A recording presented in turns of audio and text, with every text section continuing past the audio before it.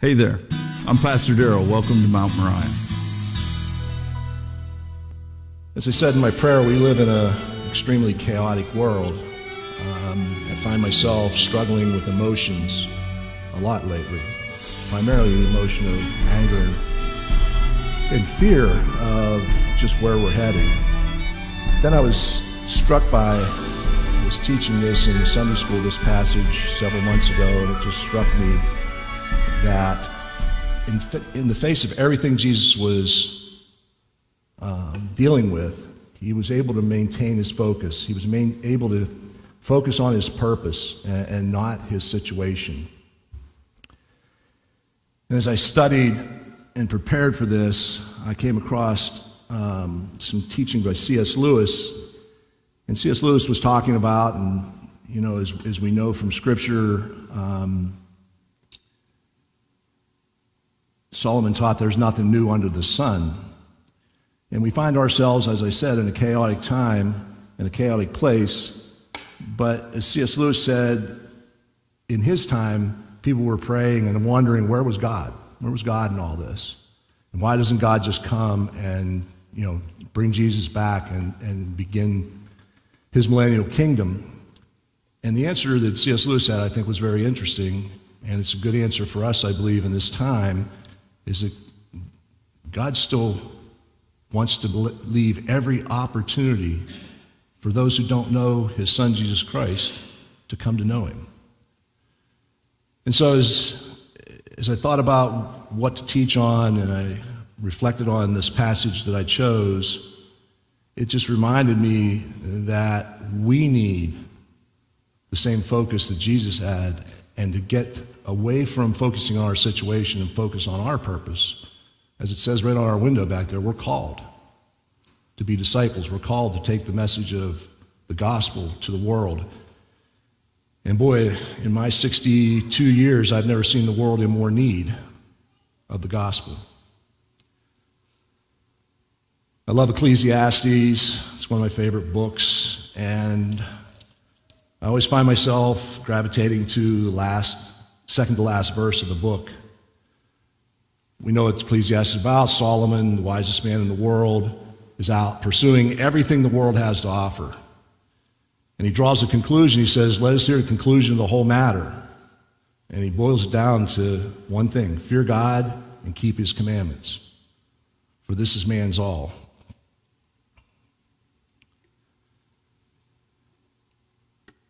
So as we look at the scripture this morning, scripture I'm sure, are all very familiar with. It's the crucifixion of Jesus.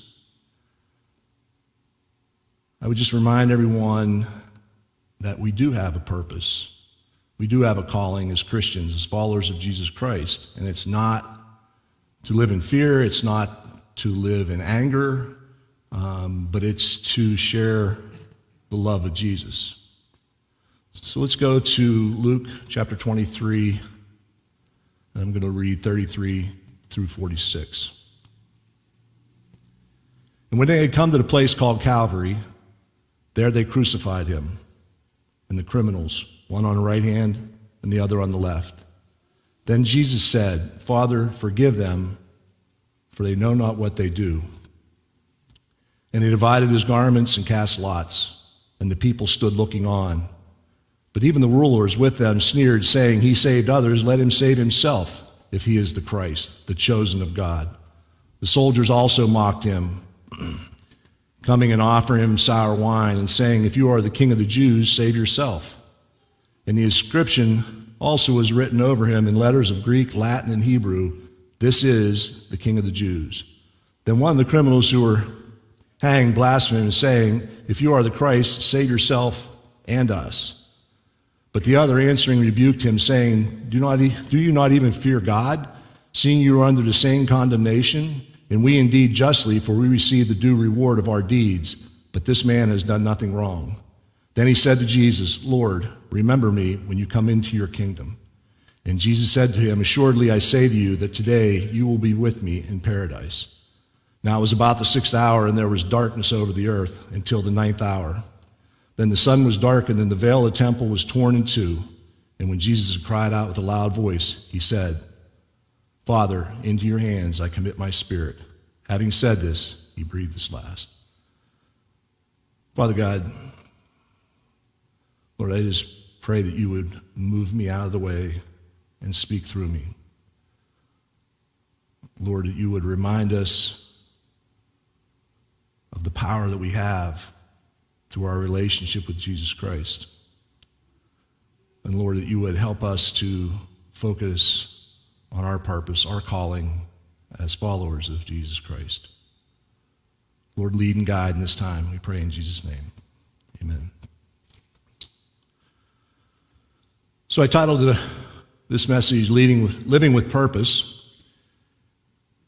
And we see right here in the beginning that in the face of everything that Jesus was dealing with, it says he was led to a place called Calvary, and there they crucified him. Just a short time before this, he went through a mock trial, basically 4 trials, where they made all kinds of false accusations against him. The people who had just a week before had been praising him and crying Hosanna were now crying crucify him. After the end of the trial, he was scourged to a point where he wasn't even able to carry his own cross. And now they crucify him. And I won't spend the time to talk about the pain of a crucifixion, but we all understand what Jesus was dealing with here. Yet, in verse 34, we see Jesus demonstrating his focus on his purpose. We know, we have the advantage of knowing that Jesus came to save the lost. But here he says, Father, forgive them, for they do not know what they do. Through all this, Jesus maintained his understanding of his purpose. By calling out the name of his Father, it shows that even in the face of crucifixion, Jesus maintained that relationship. Jesus maintained his obedience to his Father. He was God. He could have stopped this at any time.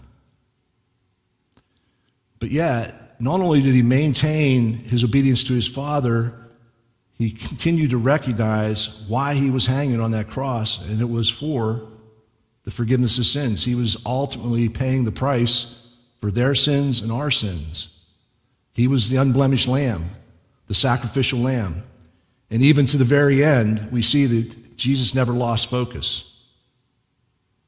Even when he was tempted in the garden, even throughout his entire ministry, Jesus continued to maintain relationship with his Father, to maintain that obedience, to maintain his sinlessness, and to focus on his purpose, which was to save those of us who were unable to save ourselves. Then we get to see kind of a picture of the world, a picture of man, our spiritual blindedness. Until such time as the Holy Spirit starts to deal with our hearts and soften our hearts, we're spiritually blinded. We can have all the head knowledge we want. We can read scriptures, but until such time as the Holy Spirit starts to deal with us and starts to expose to us our real need for a Savior. You know, we live in a world where there's at least 50% of the population that believes that man is inherently good. And that's something I just don't understand, and certainly is not backed up by Scripture. I'm reminded of the Tower of Babel and other things in the Old Testament where man was trying to become like God. And there are religions that teach that we can evolve, and we become more and more like God. I see no evidence of that in the world today. I see evidence of spiritual blindness. I see evidence of a world in need of a Savior. I see evidence in my own life, even though I know Jesus Christ is my Savior and I call myself a follower of Christ. I see evidence in my own life of the need for that relationship, that connectedness with the Holy Spirit, that focus on my purpose so that I don't get drug into the ways of the world, that I don't find myself thinking things in anger or in fear as I see what goes on in this world. And here we see in the next several verses a picture of that spiritual blindness, of a nation of Israel that had been promised a Savior. And when that Savior came, because they wanted him to fit into their box, they wanted a Savior that was going to come on a white horse with a legion of soldiers and take them out from under Roman control. They missed Jesus. And we see a couple of examples here. In verse 35, the rulers say, he saved others, let him save himself if he is the Christ, the chosen of God. Then the soldiers mocked him and said, if you're the king of the Jews, save yourself. And then one of the criminals blasphemed and said, if you are the Christ, save yourself and us. The problem here is the definition of saved. They didn't understand the meaning of the word saved. They were thinking in the temporal and not the eternal sense.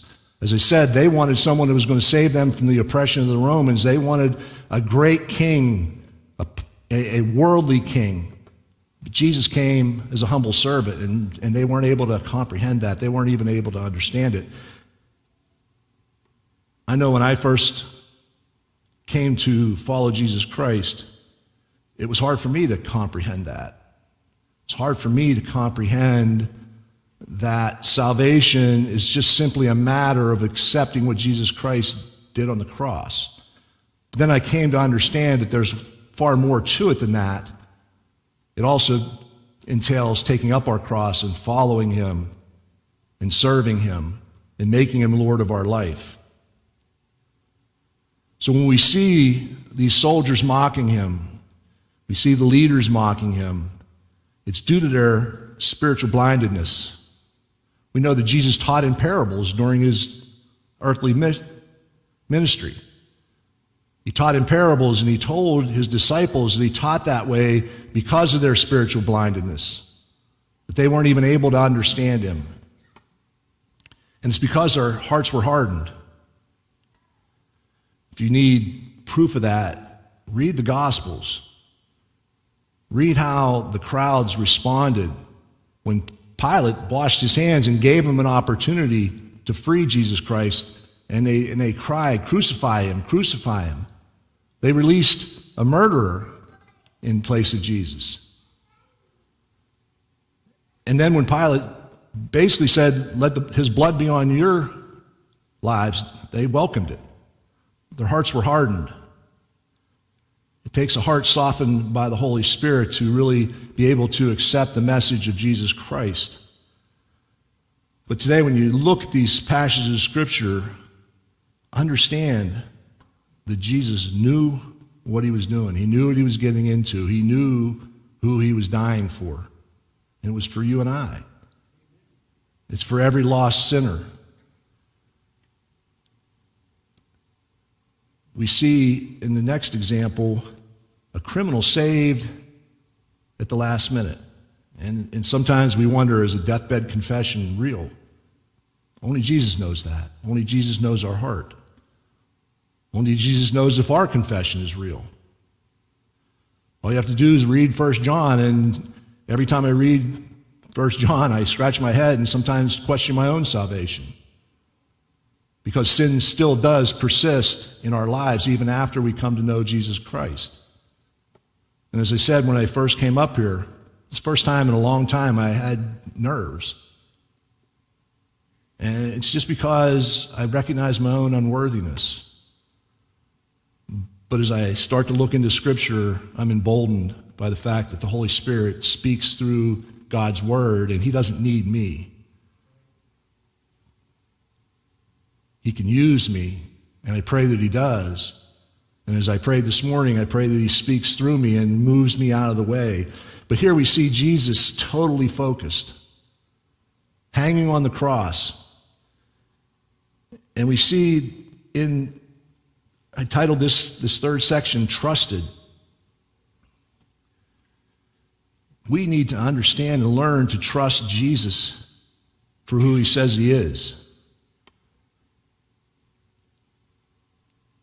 In 1 Corinthians 15:3, Paul talks about that Jesus was crucified and died according to the Scripture, rose again according to the Scripture, and then goes on and talks about all the witnesses.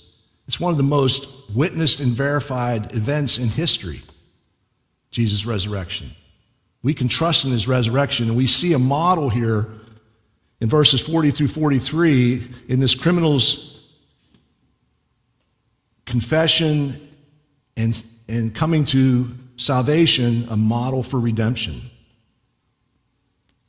In verse 40, the second criminal, which we know from John's gospel, that he was also blaspheming Jesus just a moment before, but all of a sudden he comes to a recognition of his own sinfulness.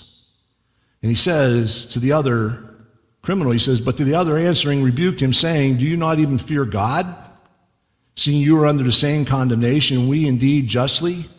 For we receive the due reward of our deeds, but this man has done nothing wrong. Then he said to Jesus, Lord, remember me when you come into your kingdom.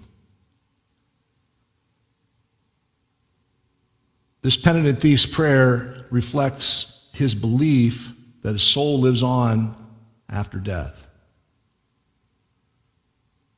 Those of us who are followers of Jesus understand that. We know that when we accept Jesus Christ as our Savior, we begin eternal life. We still have our time to spend here on earth, but eternal life is guaranteed to us. This penitent thief understood that. He also understood that Christ had a right to rule over his kingdom. He says, Lord, remember me when you come into your kingdom. So we see a recognition of his sinfulness and of Jesus' sinlessness. He said, indeed, we justly are receiving condemnation, for we receive the due reward of our deeds, but this man has done nothing wrong. The first step to coming to know Jesus Christ as Savior is first accepting our own sinfulness, our own barrenness, our inability to ever have a relationship with a holy God without the cleansing of Jesus' blood. He recognized that. And then he demonstrates genuine repentance and a recognition of Jesus' divinity and lordship when he says, remember me. How can a man about to die remember someone? This condemned thief recognized Jesus for who he was. And in doing so, he demonstrates a genuine repentance and a true faith. When he says, remember me when you come into your kingdom, his faith was that Jesus belonged with God overseeing his kingdom. His faith demonstrates that he recognized Jesus for who he was when he calls him Lord. His faith was a true faith, and his faith gets rewarded. Jesus' response in verse 43 is a response that we can all put our trust in. His response is assuredly or truly, I tell you, or I say to you in my translation, today you will be with me in paradise. Three truths in this verse that we can trust.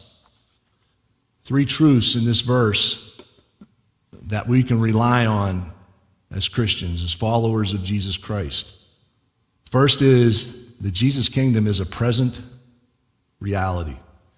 Jesus says, truly, or I say to you, or I tell you. So first of all, he calls attention to the fact that this is the truth. This is authority. It's Jesus' authority saying this, and he says, today you will be with me in paradise. Today, Jesus' kingdom is a present reality. If you don't know Jesus Christ as your Savior, today you can come to know Jesus Christ and have that present reality of a relationship with the Son of God. Second, he says that he's going to be with us. That Jesus' kingdom involves communion with Jesus Christ. Our relationship that begins here in the world, in the temporal world, will continue when we go to be with him, as he says, in paradise, which is another name for heaven. We don't have to wonder what's going to happen to us when we pass from this world to the next. We can know absolutely. We know that his kingdom is a present reality. It exists today. We know that we can be with him. Once we come into relationship with Jesus Christ, that's guaranteed, that's assured. And we can be with him in paradise, which was God's intention originally for man, was to live in communion with God in a paradise. God didn't mess that up. God didn't break his promise. God never breaks his promise. We messed that up. Man sinned. Man continues to sin. Man is in desperate need of a Savior. God, in his infinite wisdom, sent Jesus. Jesus maintained his focus. He maintained his connection with God, and he drew his strength from God because of that relationship. When he calls on him as Father, he recognized that he drew his strength. The only way he could have gone to the cross and accepted what was facing him was because he was drawing strength from his relationship with the Father. Because of his obedience, God gave him the strength to carry out his responsibility. And finally, in closing, I titled this last section, Sacrificed. Through all the suffering, through everything Jesus faced, we see a scene. It says, now it was about the 6th hour, verse 44, and there was darkness over all the earth until the 9th hour. Just imagine that. Imagine everything going dark. The sun was darkened, and the veil of the temple was torn in two.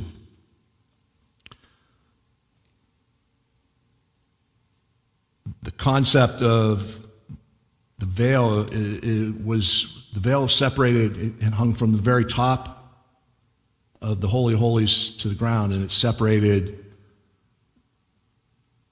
everyone from the Holy of Holies. Only the priest could go in and have contact with God. Because of Jesus' sacrifice, because of what Jesus did on the cross, that veil was torn from top to bottom, gone. We can now have direct relationship with a holy God. That doesn't kind of blow your mind. You need to check your pulse, because it's a pretty amazing thing to comprehend the God who created our universe. A holy God, a perfect God, would give us the opportunity, sinful man, the opportunity to be in relationship with him. Not only the opportunity, but through our relationship with Jesus Christ, the guarantee that someday we'll spend eternity with him in paradise. In the final verse, we hear Jesus cry out. It says, and when Jesus cried out with a loud voice, he said, Father, into your hands I commit my spirit. Having said this, he breathed his last. Through the suffering, through the mocking, through the mock trial, through everything that Jesus faced here on earth, he maintained his relationship with the Father. His last words began with Father. He understood his purpose. He understood his power. He understood that the Father could be trusted. He demonstrated that ultimate trust when he called out and said, into your hands I commit my spirit. He also understood that as the body dies, the spirit lives on. If that weren't true, I would tell you to go out and live life and just do as you please. Do whatever pleases you, whatever pleases your flesh. And if you don't believe that there's an afterlife, it's probably the way you should live. But there is. We're guaranteed that. We're assured of that. And Jesus, in his last breath, reminded us of that we have a spirit, and that spirit will live on in our resurrected bodies in the presence of Jesus Christ for all eternity if and when we turn our lives over to Jesus Christ. Let's pray. Father God, you are an awesome God. You love us in spite of ourselves. You love us when we're unlovable. And Lord, from the very beginning of time, as John reminds us in the beginning of his gospel, you had a plan. You had a plan for mankind, even though mankind turned their backs on you. You had a plan of redemption. And that plan came to life in Jesus Christ. Lord, I thank you so much for your word. I thank you for how it reminds us that we have a purpose. And our purpose is eternal. Certainly we have a responsibility to live in this world as citizens, as parents, as friends, as siblings. But Lord, our focus needs to be on you. Lord, teach us through these passages to learn to trust you just as Jesus did. And Lord, also help us to understand that like the two criminals, we have a choice. We can choose to ridicule Jesus, to ignore what he did on the cross, to blaspheme him, or we can choose to call him Lord, to accept him, to surrender to him, and to allow him to be Lord of our life. And when that happens, Lord, we come into your presence. So God, I just ask that you would speak to everyone here. Lord, remind us that we need to be busy introducing our loved ones to Jesus Christ. And Lord, if there are any here or any on watching us this morning who don't know your Son, Jesus Christ, as Savior, don't let another moment pass. It's a simple act of surrender. It's a simple act of recognition of our need. As Isaiah said, we're like filthy rags, but we can be washed clean through the blood of Jesus Christ. So God, as we sing this closing song, I just pray that if there are any that need to come to know you, that they would reach out, Lord, and get on their knees and pray the simple prayer of asking you into their life, surrendering to you, turning from their sinful ways and turning to Jesus Christ as their Savior. And I pray this in Jesus' name. Amen.